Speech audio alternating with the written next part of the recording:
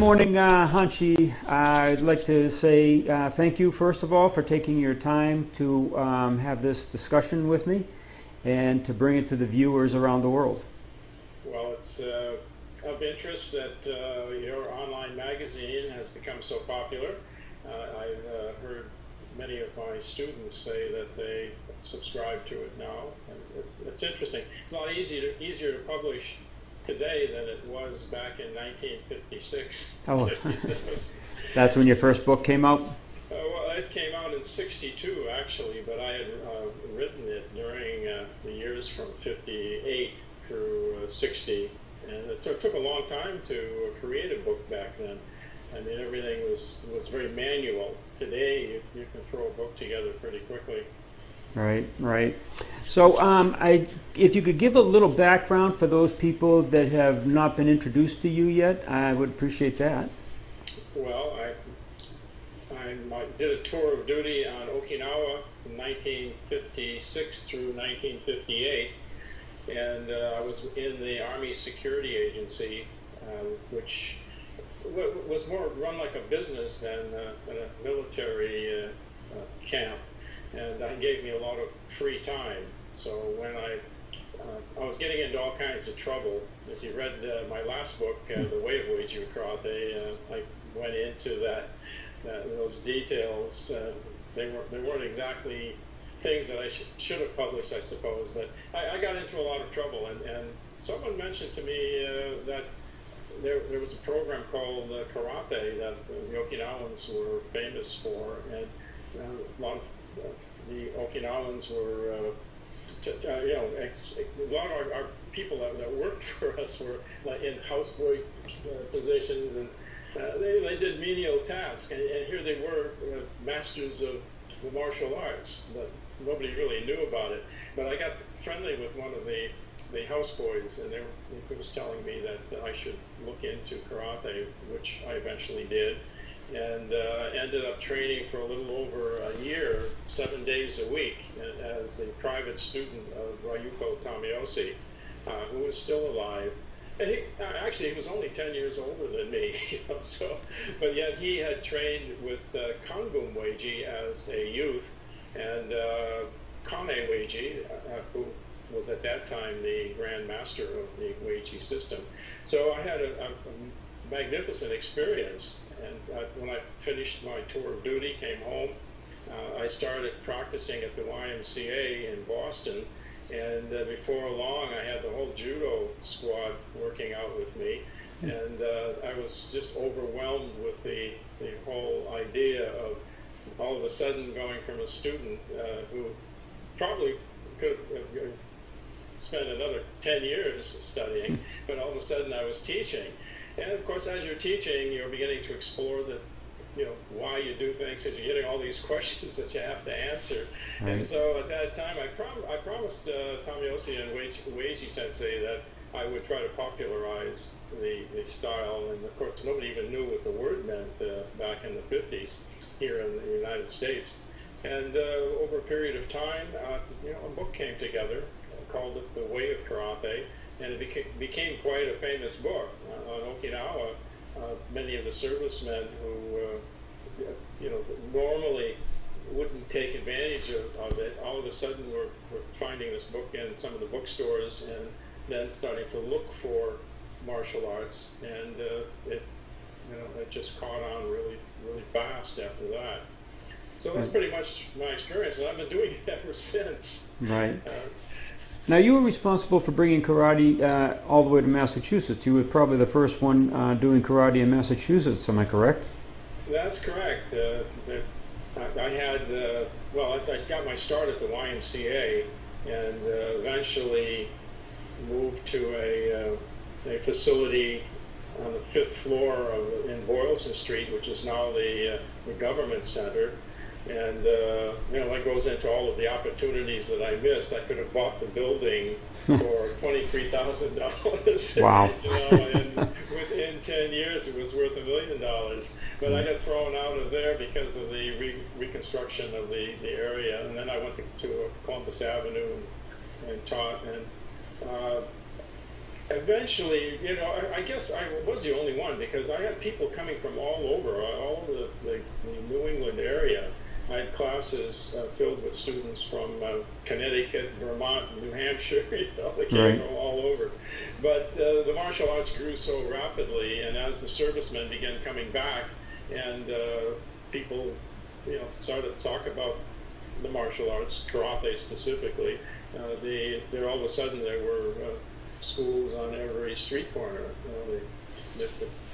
The flight and the story of just about anything, it just grows so rapidly, and all of a sudden you're in this whirlwind.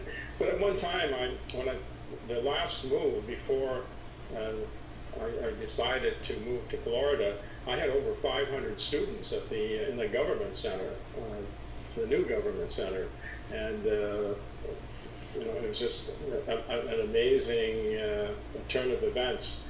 But I just got burnt out, and at some point, things were so much different back then than it is today. It wasn't so much, you were faced with a business, but I was still into the realm of not charging students for tuition, and not really, not having contracts and all that. And so you had a constant flow of students coming and going. It's a lot different than it is today. But sure. Back then, it was quite stressful, and I had a lot of fun, and I learned a lot. But many of my students are still students now, and now they all own dojos, and they're all very, very famous in their own right. So I guess being the first one has its benefits and its pitfalls. Sure. And I've experienced both of them.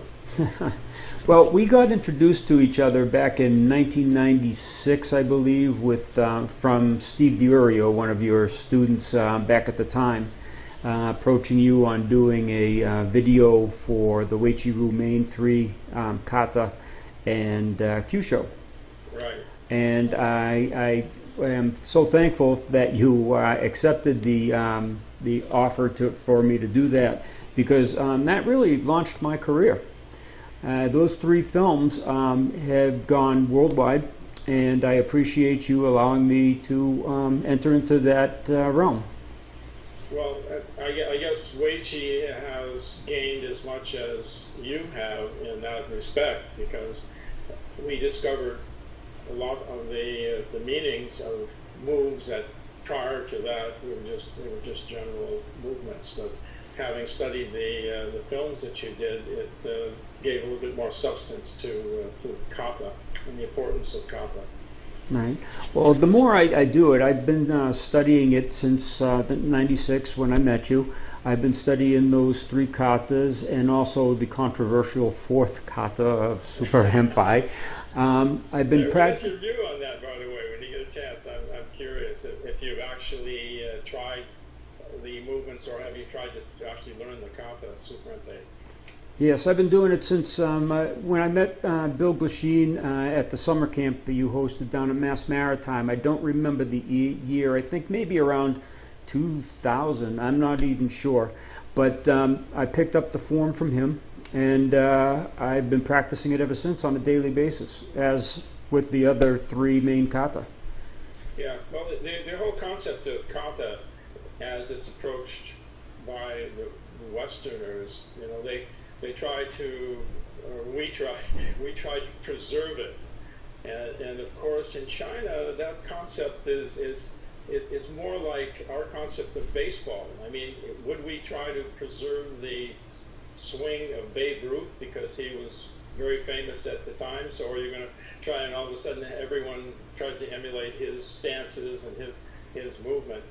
And that's a kind of a foreign concept to the Chinese. They adapt their styles to the individuals, and therefore Super Henpai, from the time that it was first discovered, and 5 years later, lots of the movements were changed. A lot of the kata has been changed, and yet we try to preserve the first version that we've seen, as though there was some major importance to that. And I'm not quite sure you know, if that's valuable or not. I haven't yet determined it, because I'm still practicing Sanshin, Seisan, Sanseiru the way I was taught it back in 1950, 56. Right, right. Well, as I've been practicing those katas, it's really opened up Kyusho for me, because the katas are not like any other kata that I've seen, in that the hands are directly from the bubishi. There are the 6 energy hands that are listed in that bubishi, and they're more animalistic, and it's helped me reach into the deeper cavities of the body to enable the Kyusho far better. So that's the value I get from those katas, besides all the rest of the conditioning and the iron shirt. So it's been an amazing experience with those katas, and I will practice those forever, because they have those hand positions and that unique capability that you don't see in any other style. There's a lot of controversy, however, in how much of the fine details of the kata one is actually able to perform or apply in a stressful situation. And if you follow some of the blogs and some of the forums, there are a lot of the people who are into realistic type training who will say, well, you know, these very complex movements aren't very useful when you're under stress. And of course, when you're practicing the kata, I've pretty much discovered the same thing, that as the kata is performed, that's not the way that the movements are going to be utilized under stress. And I'm wondering how that concept, if there's any validity to it, how that relates to the art of Kyusho, where the movements are very specific and you perform them exactly the way they're performed in the kata in application. So, you know, is it more the area that's being struck, or the way that you are striking the area? In which case, you've got to apply movements that are very specific to the kata. Well, in the last couple of years, that's been my main focus as well. And we have a mutual friend, Ed Mala, and he has a very unique way of entering into the fray, and he goes into the small circle jujitsu, and he can grab your wrist or your finger no matter what you do to him.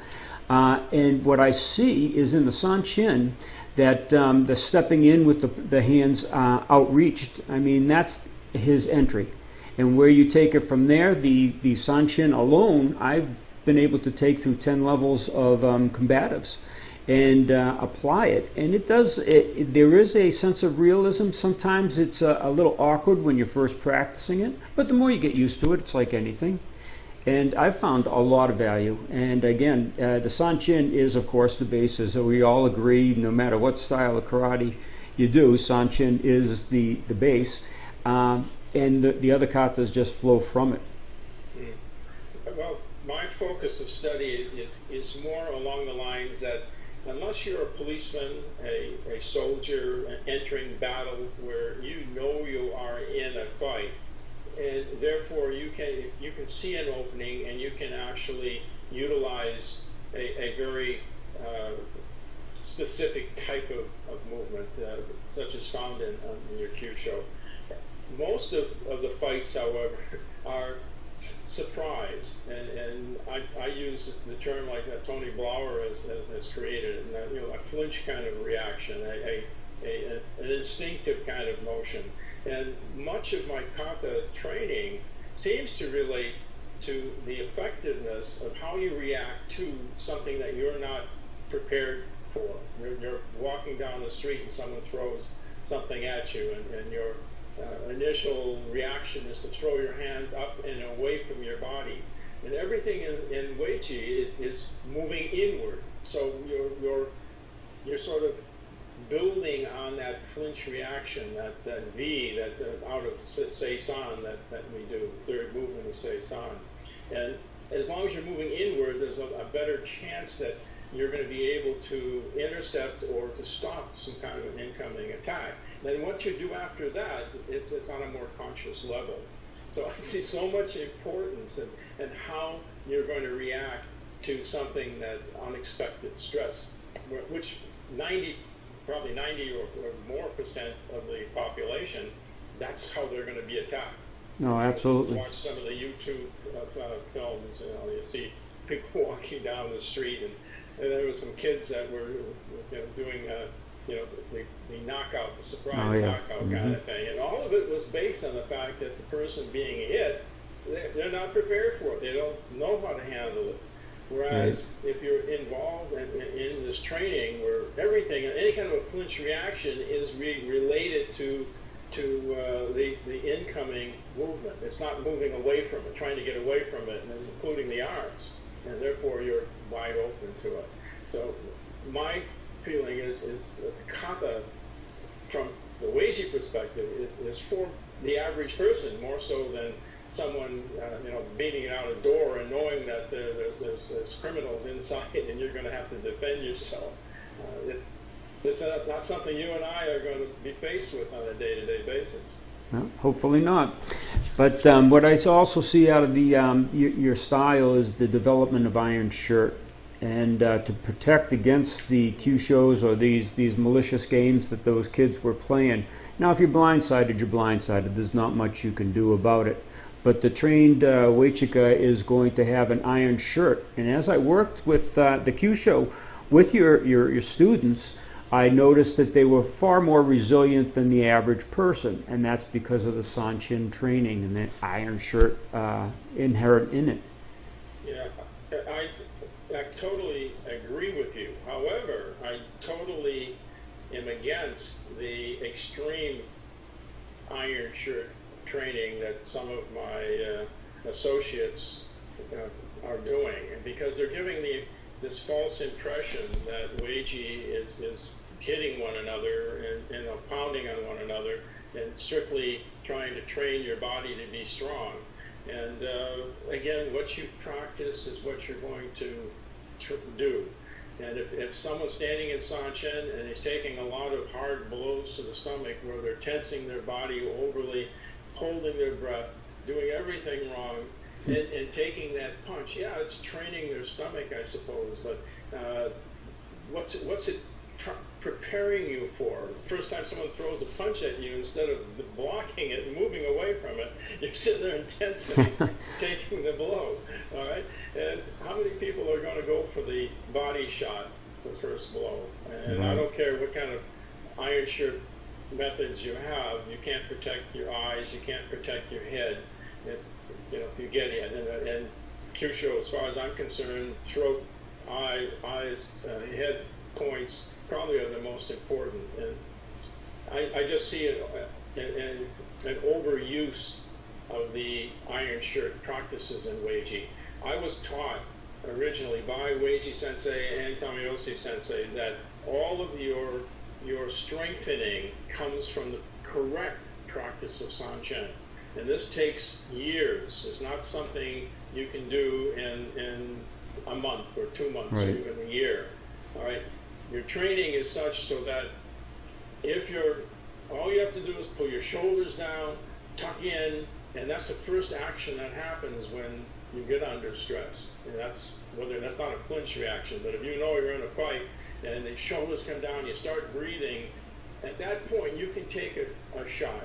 But to try and be a white belt, or I've seen some films of people hitting young girls, they're standing there shaking like a leaf, in the sense they got to wax them in the stomach and they're almost vomiting. That's not the way it's supposed to be done. Yeah. And unfortunately, this is the image that Uechi is having. National Geographic did a video on Okinawan karate, and they described all of the karate schools, and there's Shorin, and they do these magnificent katas and all that. There's Goju, and they do these training, and they got these drills. And here we have Uechi, they beat on one another. It's not what normal people are going to want to train. Right. They're not going to select a dojo because, I want to come down, I want the sensei to hit me. Anyway, I didn't mean to get carried away, but that's a sore spot in my psyche when I see those breaking baseball bats and all that. And that's just trickery. It's like back in the 60s where people were bending steel pipes in the throat and breaking all kinds of things. These are circus tricks. Anyone can break a board, the problem is if you don't break it, then your hand gets hurt. And pounding on makiwaras, if you see people with these, I call them ash knuckles, you know, from Yep. misuse of the makiwara. Tamayoshi said a well-trained fist looks no different than a normal fist. And he says to anyone who has these big knuckles, it's from improper training, when they're swelling and all that. All you do is press between the knuckles, and they'll scream out in pain. And he did that to a couple of my students who, in spite of my warnings, you know, they had to have these big knuckles as a sign of their strength. And God, they just screamed out in pain when he just grabbed them by in the knuckles. Oh, that's funny. But, you know, that's just a dilemma of modern martial arts, as everybody's into more the macho, external, got to be really tough kind of attitude rather than exploring the internal aspects of the arts as well. It's a yin and yang philosophy that most people tend to miss. But I think the seniors should be more aware of it, as Tamayoshi Sensei and Uechi Sensei kept telling the students. And of course, Okinawans were no different than the Americans. I would go over there on Saturdays to Uechi Sensei's dojo, and there were a lot of today grandmasters, and they were black belts, you know, and then nobody wore belts. It was just no one had gis at that time, and they were off in the corner fighting with one another, pounding on the makiwaras, and Uechi Sensei would be over in the corner taking students one at a time through the kata and just yelling at the students who are over there sparring, you know, work on your kata, right. Get away from that makiwara, you know.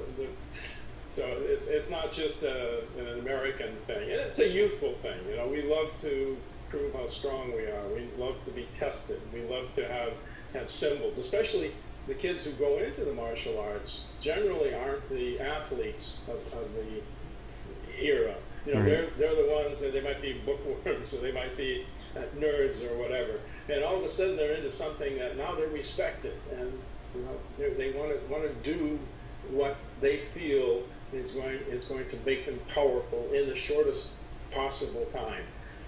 We're no different than the Okinawans in that respect. But the emphasis from the seniors should always be take your time and do your due diligence and do your studies. And there's a lot of other reasons for practicing martial arts. A lot of those aren't of much interest, though, when you're 20 years old, and hence the popularity of mixed martial arts and some of the things that where the training is more intense. Right, right. Well, I know you're still teaching because I follow your Facebook page and the forums once in a while, and I appreciate that you're still teaching because you have so much to give to all of us through your years of experience. What else are you working on recently? Oh, man. I'm busier now than I've ever been in my life. What I've been experimenting with is what I call the virtual dojo.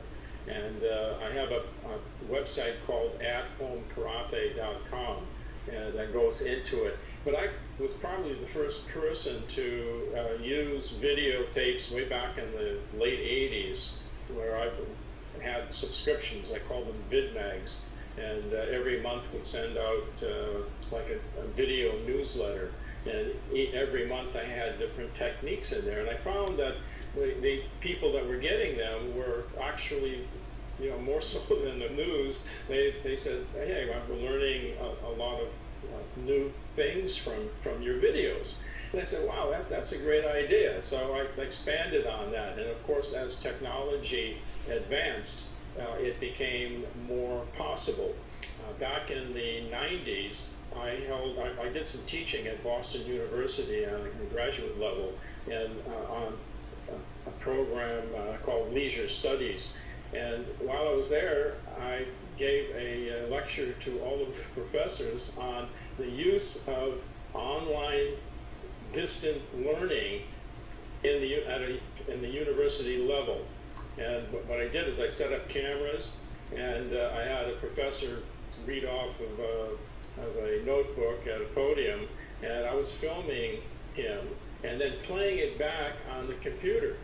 And I said, this is a way that you can communicate your lessons, and you can save them, record them, and distribute them to students. So if instead of homework, or as another form of homework, people can actually learn from you on their computer. And of course, computers were kind of new at that time. And you won't believe there wasn't one professor there that thought this was ever going to be possible. And of course now, every university has their online programs. And matter of fact, I think you just had started a similar type of program. And it's very successful, very, very successful. Right. Another area that I'm working with is the use of impact measuring devices. I ran, if not the first tournament in the United States, it had to be one of the early ones. And it was held at the Bavarian Hofbrau in Boston. This was a nightclub. And we had the tournament up on stage. And of course, I was the only school, so it was just my people. And ever since then, I started running a yearly event and trying to come up. I've had a lot to do with making up the original rules, which were published in the Uechi Karate Do, my third book, I think it was. And ever since that time, I've tried to come up with different ways to make tournaments safe and yet competitive, and utilizing the arts that the sport represents. Today, you never see much karate in the tournaments. It's just, as Uechi Sensei said, it's like cats and dogs fighting. It has nothing to do with fine points of training. So, as technology advanced, I discovered this program called Herman that uses sensors. Now, the first ones were wired sensors and was quite limited in terms of how it could be utilized. But the latest one was just released, and I was testing it out this last weekend, and it works really well. You can impact like 4 sensors, 1 in the helmet and 3 in the body armor. It can be part of the body armor, and the hit, the timing, the force, and the number of hits all can be recorded, and you see it on the screen. And every time someone punches and hits in the area of that target, and they go, that has to be hard enough to register, but not so hard that it would be considered to be dangerous. Right. If it's too hard, you get a minus point, and if it's not hard enough, you get a 0. But if you hit that target in a clean blow, you'll hear the bell will come off in the computer. So tournaments, all of a sudden now you're going to be training not only to hit targets, but to hit them in a force that will register a point. So this will generate a more safety in the conducting of tournaments. Plus, you don't need 4 judges. 1 single referee is all you really need. And then the administrator is sitting at the desk, and everybody can hear when a point is called, and all the administrator does is he says A or red or white, just to let everybody know which competitor scored the point. So I'm very much into that. We're going to be marketing that program. Matter of fact, the first ad's going to be in your magazine. Right. Well, I think it's exciting because even on the Kyusho basis, when you do a strike too hard, you tend to use the whole hand more than just concentrating on the specific knuckles that you would find in the Uechi kata or a Kyusho practitioner's arsenal. And when you hit too hard, it overwhelms and the body shuts down faster. And when you hit too soft, of course, nothing happens. So by monitoring that certain level that we're looking for, and this is why people don't find Kyusho by accident for the most part, or even when they're looking for it, it takes a long time for their hands to actually pick up the good experience, is because there is a correct amount of force that you have to train yourself with, even in that spontaneous real attack type of a scenario. So I think this machine or the device you're working on is brilliant for a Kyusho practitioner.